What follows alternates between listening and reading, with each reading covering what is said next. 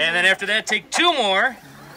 And that keeps you safe from me because I talk with my hands, all right? So guys, welcome to Animal Adventure. Before we get into the talk, I do ask a few questions. Number 1, who's here for the first time today? Awesome, welcome, welcome, welcome. Who is here from out of the country today? Very good, welcome, welcome. And who's here from out of state? Excellent. And who's here from Broome County? All right, very good, very good. So we're going to do the giraffe talk. Now, the way we do this, we talk a little bit about conservation in the beginning and the wild populations. Then we're going to go to about pretty much like a giraffe 101, anatomy from the top all the way down to the bottom. After that, we'll talk baby talk. And then we're going to open it up to some Q&A. You have questions, we have answers, and we might give them to you. All right? So that being said, the giraffes here at Animal Adventure, we'll introduce them real quick to you. Of course, the big guy on the end over there, that is Oliver. Oliver is our 7-year-old male giraffe. He's a reticulated giraffe. That baby you see running around, that's not really a small baby anymore. That's Tajiri. We're going to talk about him in a minute. And then this big girl behind me, her name is July. Okay, that is April the giraffe. April the giraffe is a 17-year-old female that is with calf at this time, due in March of next year. So now, there's quite a bit of debate of how many subspecies of giraffe there actually is. If you ask one scientist, he'll give you a different answer than the next. A lot of people are agreeing that there are 4 subspecies, but there's talks of 7 or 9. Regardless, all giraffes are in trouble. The population decline in the past 20 to 30 years has been about 20 to 30% of the population. This is an expedited die-off rate. If we continue with this die-off rate, we will be without giraffes in the wild in another 20 to 30 years. That's scary, okay? And a lot of people, we know of other animals that need conservation efforts and saving, but we forgot about giraffes. I'm going to give you a little factoid here that's going to drive it home of just how few of them there actually are. Somebody yell out, what's an animal from Africa that we know needs conservation efforts besides giraffes? Okay, elephants. That's what I wanted to hear. There are 4 times more elephants on Earth than there are giraffes. Think about that. There's 4 times more elephants than giraffes. We're in trouble. We're at about 80 some odd thousand left. Okay? In captive management programs, we're only looking at about 1,500. That's how few there actually are in captivity that are propagating the species. Now that said, we're going to jump into a little bit of Giraffe 101, starting at the top. Come on over, April. Very good. Those 2 bumps, little horns on top of the head, what are those called? Ossicones. Good. 3 years ago, nobody knew what those were. All right, we're doing the right thing now. So those are ossicones, and you're going to see a significant difference between the males and the females, and that's because of their use. Our males, well, let me talk about females actually first. Our females are much more muted. They're smaller. Why? They really don't use them for much, more or less scratching an itch. However, our males' ossicones get much, much larger, much girthier, much longer, stronger structure because of their necking behavior. When 2 male giraffes fall in love with the same female, one of them has to become the victorious one that gets to breed, the other one has to move on. So they engage in the necking behavior, which is like a dominant struggle. If you've never seen a video of that, I encourage you to Google it, YouTube it, check that out. It's a very violent exchange of them swinging their heads, hitting each other with those ossicones in the face, the neck, the chest, and in the legs. Now, as violent as an exchange that is, believe it or not, they generally do not hurt one another. Instead, it's more of a bruised ego situation. The loser obviously moves on, hoping to find another female that's open to breeding with him, and our victor gets to copulate or mate with our female. Now, the next thing we're going to talk about is that tongue. April, come on over. April, come on over. April. Come on over. Very good. Let's show them what you're working with here. All right, get it up, up, up, up, and out, out, out. Keep going, keep going, keep going. You got more than that in there. All right, that'll be suffice. Very good.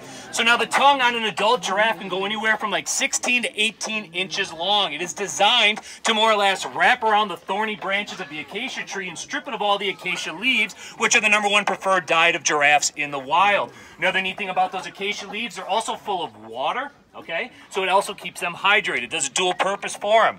Now, a neat thing about that tongue, what color was the tongue? Purple, black, blue, okay? That's a really cool adaptation that occurred or evolved over time because giraffes spend the majority of their day browsing the trees. Now, to quickly address what that is, Browsers browse trees, grazers graze grass. So they browse the trees all day long. That tongue is sticking out of their mouth. If it's sticking out all day, what's going to happen in the sun? It's going to get sunburned. So they adapted and evolved over time to develop that color pigment which actually protects the tongue. Now that coloration change is really only the first 6 to 8 inches. After that, it's as pink as my tongue and yours. That's how you know it's a true adaptation. Now another neat thing about giraffes are the teeth. A lot of people ask us, can they bite you? Well, yeah, but not really, okay? Because of what they eat, they don't have teeth on the top in the front. They have teeth on the bottom in the front, much like many other herbivores, grazers, and browsers. But of course, in the back of the mouth, they do have molars on top and bottom. Now, those molars are for chewing their food and their cud. They are a ruminant, which means they are a multi-chambered stomach animal. Name me another species or animal that has multiple chambered stomach. Cow, exactly. So giraffes are the same way. So what happens is they eat the acacia leaves the first time around and get the first round of nutritional value. They take it down and then bring it back up. They regurgitate it as cud is what we call it. They chew it again and get another round of nutritional value from that. Bring it back down, and then step 3 is when Corey cleans it out of the yard. Okay? So that's what those teeth are really used for, okay? Churning and burning that cud in the back there. So now we're going to take them down to the neck. April, come on over. Come on over. Come on. Come on. Just take your sweet time. Very good. Diva. All right, so now this giraffe neck, it's a big, big, massive structure, okay? Now, in the human neck, we have 7 vertebrae inside of our neck. Now, some of you know the answer here. Do not yell it out. Now, giraffes have a much longer neck than we do, so you would think they have a lot more vertebrae. How many bones do you think they have in their neck? Do you have a guess? 84. 84, precisely. Good guess. What do you think? Do you have a guess? Help her out, Dad. 7. What'd you say? 15. 15, very good, very good. What do you think? 8. 8, all right. 10. Do you know? What's your guess? You can't hide from me. I don't know. Give me a number. Pick a number. $1, she says. All right? And you in the back, buddy, how many bones do you think she has in her neck? You have 7. How many do you think a big giraffe has? 18. Okay. Giraffes have 7 vertebrae in their neck. The same as a human being, it's just the vertebrae are much, much larger. The average giraffe vertebrae in length goes from about my wrist down to my elbow. It's just much, much larger around. Why? Well, we already talked about the necking behavior. That's a violent exchange of them swinging necks into one another. If they had 100 bones in there, okay, that'd be a weak structure. The more breaks in a chain, the weaker it is. So now there are less breaks, still 7 bones, just very, very strong and sturdy to have the structure to withstand those blows from the necking behavior. Now, another neat thing about the neck, it talks about more like the circulatory system, the blood flow. Now, if you stand up out of a chair too quickly, what happens? Vertigo. You get dizzy, okay? Giraffes, you would think, would experience that. They're up in the trees. They're down on the ground. They're swinging those necks. Well, actually, there are flaps and valves inside of that neck that actually control that blood flow to make sure that doesn't occur. So it works together to make sure they never have an issue. Now, in the event you have to sedate a giraffe, and you really want to avoid it, they don't do really well under sedation, but in the event you have to sedate them, a team of people are assigned to the head to keep it raised above the heart, because if not, those flaps and valves don't function properly, and you will have an issue there. Now, talking about what's sending that blood up and down, it's that big heart they have. The heart of a giraffe weighs about 25 pounds. It is a huge muscle. All right, big, big muscle in there that's working to get all that blood throughout the body. Now, quickly, we'll talk about the coat here and the pattern and appearance. Now, giraffes are like unique little snowflakes or fingerprints or zebra that no 2 giraffes actually have the same pattern. They're each unique. However, a mother or father can pass their likeness on to their calves. So we all know April has what kind of spotting or pattern in her? Hearts, okay? Tajiri also has hearts in his pattern. So again, they'll never be the same, but there can be that likeness. Now, another neat thing about the skin is that it actually produces an insect repellent, okay? Because guess what? In Africa, nobody's putting bug spray on them, all right? And people ask us all the time, how do you treat for fleas and ticks and bugs and things like that? They naturally do it. Another adaptation to help them. And one more neat thing, people ask us sometimes, what do these spots do? What's the purpose here? In Africa, they actually help them thermoregulate the body. It releases the heat to help them keep cool or stay warm, okay, whatever they need to do. And it's what, if you ever get them under a thermal imaging camera, you can actually see the pattern in those cameras where that heat releases. Very neat thing. Okay, talking now, we'll go down to the legs. Now, the legs of a giraffe, on average, from hoof to chest, is about 6 feet in height. That goes about the same for every giraffe, okay? 6 feet from the hoof to the chest. Now, those legs allow our giraffes to run far and run fast if they need to. They can run about 35 to 45 miles an hour.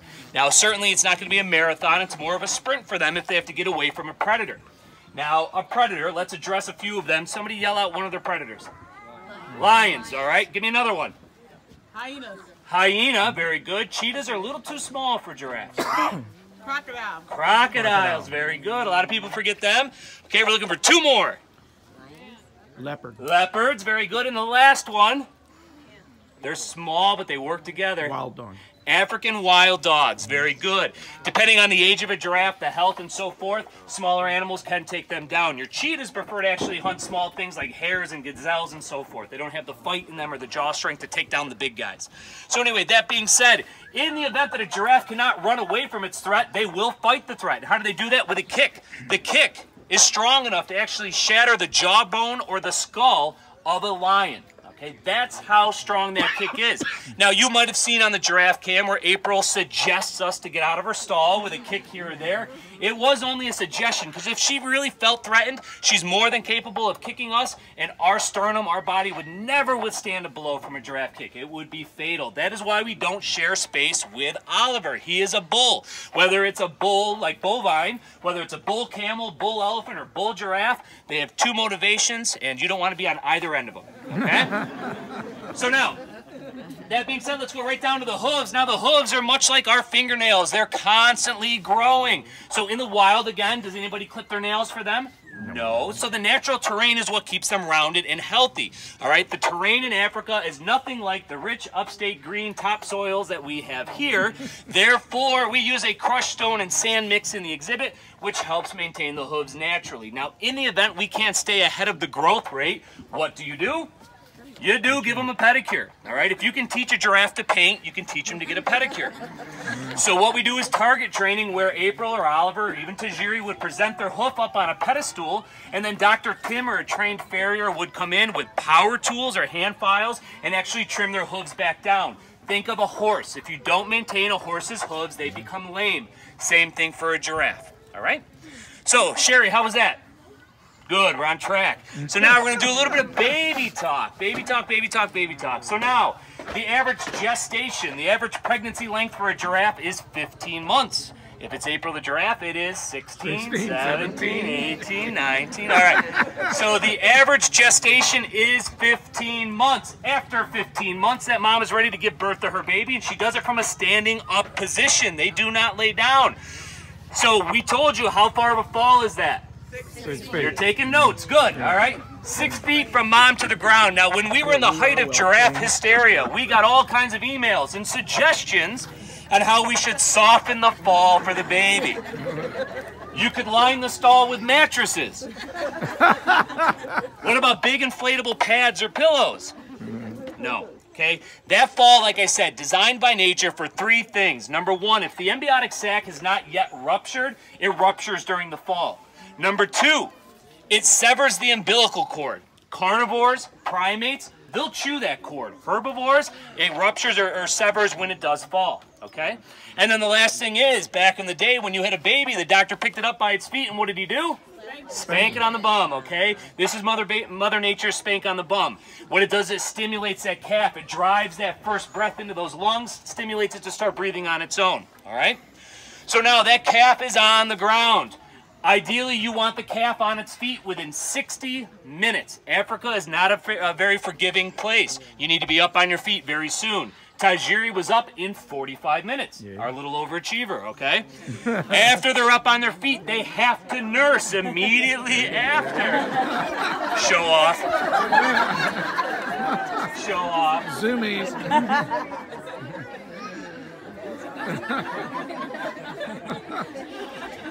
All right, I'll give you a treat for that. That was good. That was good. That was really job. good.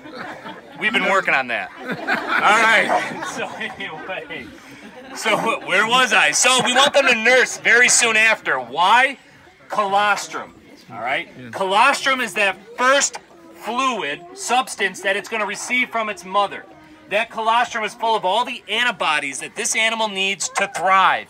Without colostrum, mammals, whether it's a giraffe, a monkey, a camel, whatever, they will fail to thrive. So that colostrum is crucial to the survival of that calf. Okay, good.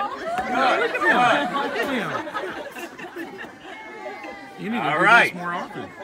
So, within 3 hours, the calf can run with the rest of the herd, okay?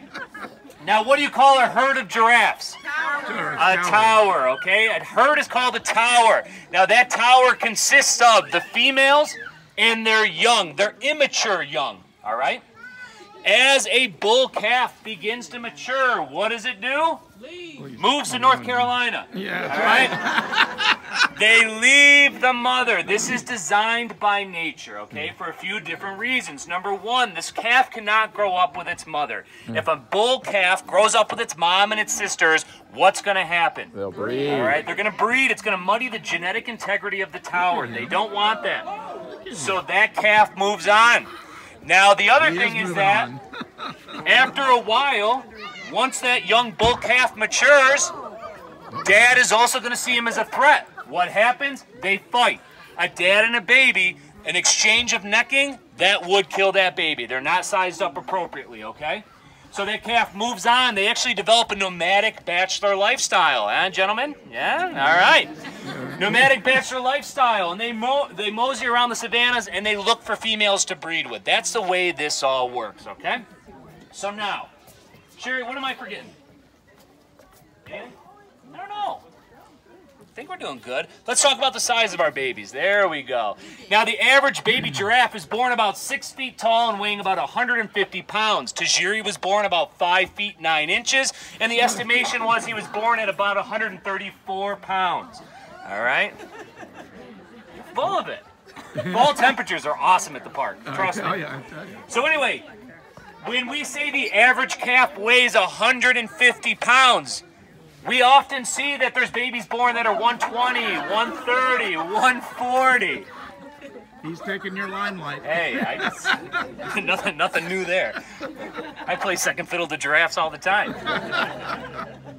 So if these calves are averaging 150 pounds, all right, a lot of the ones we see are born below 150. That means somewhere there are these behemoth calves being born. And you wonder, where is that occurring? Well, this year at Milwaukee Zoo, a female calf was born that weighed in at 175 pounds. Big calf, poor mama, all right? Yeah. Now, another neat thing I want to talk about, which I forgot about earlier, was the ossicones on our calves. When a calf is born, the ossicones are very, very soft cartilage, and they lay flat on the head for obvious reasons, okay? And then after the first week of life, those little ossicones stand up. All right, those are those little black tufts of hair that you see. They're real cute on the babies. And then they start to harden and form and then become a bone-like structure that does fuse to the skull. All right. All right. He doesn't do that So, often. maturity on our giraffes was yesterday, apparently. Super zoomies. Maturity on giraffes. Males mature on average at 3 years of age, but that testosterone starts flowing now, okay? And then our females generally mature at about an average of 5 years of age, okay? A little bit different. Now, one last thing, we'll talk quickly about longevity or lifespan. Now, back in the day, the average in the wild was in the teens. That was a good number. All right, we're starting to see them now a little bit longer, touching towards their 20s. Well, in captive management about 5, 6, 7, 8, 9, 10 years ago, 20 was a good number. If you hit 20, you were doing good. But now with the advances in nutritional care and veterinary care, our calves,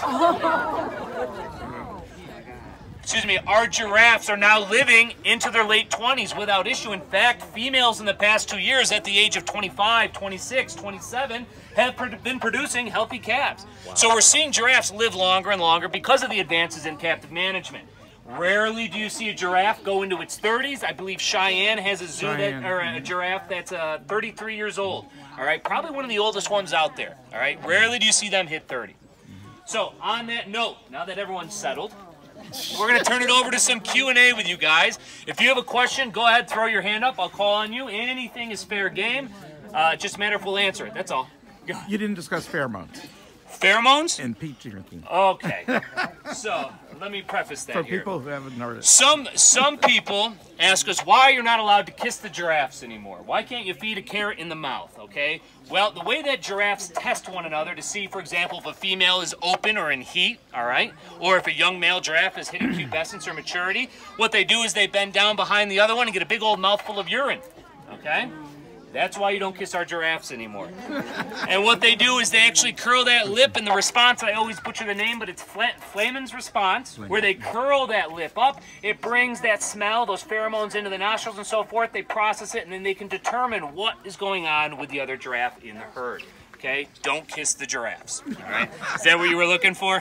For people who don't know. Yes, very good. All right, other questions? Hands up. Go ahead. You're not going to let me off that easy, are you? Yes, sir. How can you tell she's pregnant? Very good. It's very hard to tell, especially in the first 5 months. Physically, you're not going to see much change. Even in the next 5 months, not much change. It's a lot of behavior observation. So what happens with the keepers? Number one, we track the mating behavior. Giraffes cycle or go into estrus like every 15 to 17 days. All right? Oh, now you're back. All right? Every 15 to 17 days. So what we observe is the mating behavior occurring. And we mark it down on a calendar, and then we wait for another 15 to 17 days, and we see if it's happening, if the female's standing for the male or not. And then, okay, we didn't see any receptive behavior. Let's count another 15 to 17 days past that. Okay, we definitely didn't see any, and it gives us a projected conception date. Projected, all right? As you know, we do make mistakes, all right? But this year, they were on camera the whole time. We have it pretty locked down to a specific day, even time, okay? So it's a lot of observation in the beginning. Due date, March, all right? Our window of opportunity, or I guess our window of expectation, is going to be the month of March. We're looking at like an early spring calf, all right? When I say that, you know that means June or July. Let's be honest. All right. If we hit April 1st again, it's not fun, because then it's a big April Fool's joke. No, that's true. That was a fun day. Yeah. All right. Any other? I'm going to go over here first. Yes.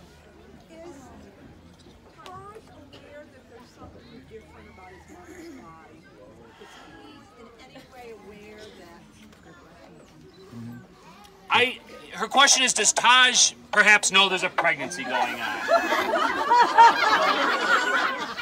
What a showman. Does Taj know there's a pregnancy going on? I wouldn't suggest so much her body.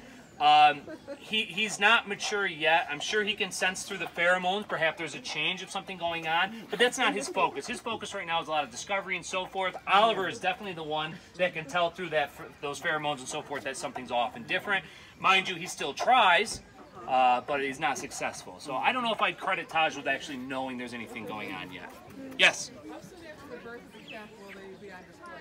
Okay, so how soon after the birth of the calf will April and new baby be on display?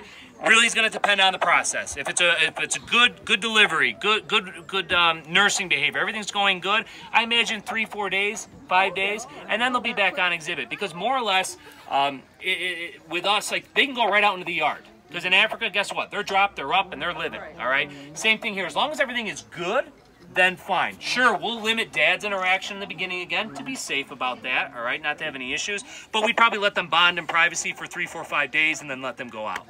Yeah, so if we're expecting a March baby, by all means, the park won't be open just yet, but by the time the park opens, baby will be out. Yeah, knock on wood, as long as everything goes great. So, yes, sir, what's going on?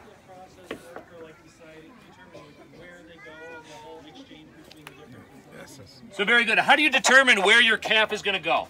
All right. With us, it was actually a very long process. We've been working on this for about 6, 7, 8 months already, believe it or not. So what we have to do is, number one, try to align ourselves with another facility that has the same goals for us. They also have a plan in place that's going to further the propagation efforts, have the education about conservation. So it's more or less a marrying of ideals in the beginning. Then making sure you have compatible giraffes. For example, where Tajiri is going, females are already being lined up to join him, all right? We didn't want to send him out to be a lone male hanging out being a bachelor the rest of his life. He's got great genes. Let's pass those on. So that was part of our decision as well. And then, honestly, quite frankly, they're good people.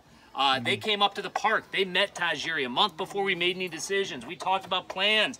They were receptive to everything, and on top of it, for Taj specifically, they embraced the fans too. They want to keep you guys involved, so that was a big thing to us also. So, so like, what happens? What's the exchange? What's going to go on? Right now, he's going to go join a program, and with success down the road, that will allow us to perhaps increase our herd or diversify our herd. So hopefully with successes with Tajiri, that'll bring successes back to the park. Yeah. Yes? If Tajiri was a female, would you still be? So if Tajiri was a female, would he still be leaving? Yes, but maybe not as soon. Remember, a female's going to mature later. I said about 5 years, so she really wouldn't have any, estrogen flowing, things like that, until about 4 years old. So she could stay a little bit longer. If anything, we might get a little crowded and have to make some decisions based on that. But a female could have a prolonged time. However, she would still have to leave because dad is related to daughter. Yes. If she does have a female, do you think you could do a trade program where you could... Exactly. So his question is, if she has a female, do you think there could be a trade or an exchange there? 100%, because Jordan contacts your zoo in Hawaii. Well, not Hawaii, but Orlando. Ohio, we'll say. All right. Orlando, Florida. And we say, hey, you've got a new female. We have a new female. Let's diversify bloodlines. From that point, what we would do is actually track backwards to make sure that there isn't any close relation. And if it's a good fit, then you could swap out no problem. And that's a little bit more of an ideal situation. Facilities generally have 1 bull, maybe 2. You don't want 6 bulls, so it's a little bit harder with the males. Yes, sir? What kind of truck do you use to transport a giraffe? What kind of truck do you use to transport a giraffe? Special trailer. Convertible cars. All right. You got a convertible? All right, bring it on around back. All right, so a giraffe trailer is a very specialized trailer. Now, mind you, you don't just call the farmer down the road to haul a giraffe. There's actually probably about 10 firms in the country that actually move zoo animals, exotic animals, for a living. They move rhinoceros, hippos, giraffes, giant water buffalo. So these giraffe trailers, they're large trailers that are a little bit different than what you see on the highway. For example, if you go on the highway, you look under a tractor trailer, you can see the car on the other side, right? Not a giraffe trailer. That thing goes right down darn near to the ground, a little bit of clearance off the ground. That makes it a very easy step for a giraffe to go onto it. Now, the highway maximum height is 13 feet, 6 inches, all right? That's as tall as your trailer can be, all right? So what happens, a giraffe goes in there. Well, generally, you don't move 18-foot giraffes, all right? Generally, you move younger giraffes, okay? But then again, if you have to move a 15-foot giraffe, we'll say, it's okay, because giraffes don't walk around like this, all right? They walk around like this. They're leaned forward, heads down. Kangaroos are 6 feet tall. You would never know it because they spend their entire life hunched over, okay? So what happens is they step into the trailer and they either shuffle them to the front or the back. They move, they do their natural positioning forward. They eat their hay and they transport. A responsible hauler stops every hour or so, checks on the animal, keeps on moving, no problem. So it's a specialized trailer built for giraffes with a professional team. How do you make sure the head stays down when the bridge is approaching? Well, there is a top on it. There is a top. There is a top. There are open-air trailers that do exist. It's usually short transports in Africa from preserve to preserve. But, no. Yeah, thank you. Low bridge. Yes, sir? How would you transport them if they're from a different country? How would you transport them if they're from a different country? Again, if you're going to move a giraffe that's, say, from here to Japan, all right, generally it's a baby giraffe. They travel much better than an older giraffe, okay? So smaller, if it's small enough, it can go onto a cargo plane, all right? If it's a bigger giraffe, they can go on cargo ships, all right? So it's ship or by plane, generally by plane because it's a much faster voyage for them versus sailing across the oceans. So, yeah.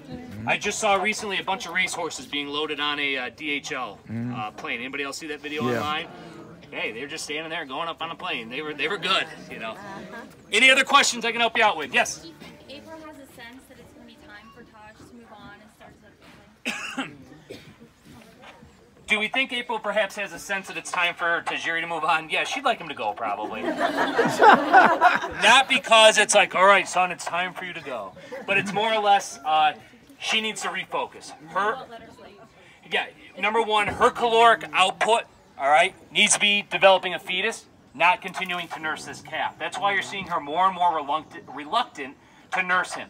Now, mind you, Tajiri was weaned months ago. He could have been separated from mom months ago and survived. He'll still steal a snack here or there, all right? But at this point, she's kind of done with him. He obviously could go on without having any flinch of it. So I don't think it's more or less like, all right, it's time for you to go. But it's like, all right, enough. Enough. Just don't be right here. I don't know. So, yeah. Yes?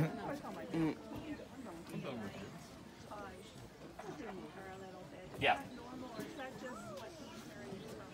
Okay, so on the giraffe cam, you can see sometimes where Tajiri will nudge his mother, all right? But if you rewind about a year ago, she used to nudge him, all right? The tables have turned. So what it was back in the day is that's mom saying, get up instinctively, because when you're on the ground, you're vulnerable to threats, but also get up, it's time to nurse. Well, now Taj is saying, come on, mom, get up. I want to nurse. And it becomes an annoyance to her. So, yeah, sure, he learned it probably, but yeah, stinker. Any other questions, guys? Yes, ma'am. How long are you going to stay out there with Ty, you and Corey? I don't know how long we'll stay. We're going to make sure he gets adjusted. So it could be a couple days, could be 3, 4, 5 days. The reality of it is that young bull giraffe, natural transition, time to separate. He'll get in there, and I'll be very honest with you, safe, secure, and fed, happy. Yeah, so I imagine it'll be a relatively easy transition, probably a couple days. That's what I would guess. Yes? Have they told you how long approximately before he gets any girlfriends? It all depends on when they can move him. The first discussion was that his girlfriend would be there within weeks, but we'll see. We'll see. There's 2 girls that are actually lining up, and I'm probably saying more than I should.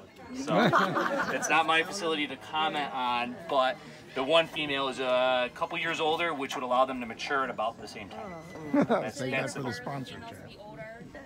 Well, naturally, because you don't want to, I guess, I don't want to say waste time, but be buying time, because now you're going to have a bull giraffe that wants to mate and a young female that's not ready for it, and his interest in her could become a little detrimental, nothing severe, but if there's only 1 or 2 females in there, motivation, you know what I mean? So. Exactly. Ideally, you want them maturing at the same time, or you bring in an older female like we did with April, and Oliver was ready, and they fell in love. Fell in love very quickly. Absolutely. Yeah. All right. Any other questions? Yes, sir. I just want to say thank you for all your work here. Same here.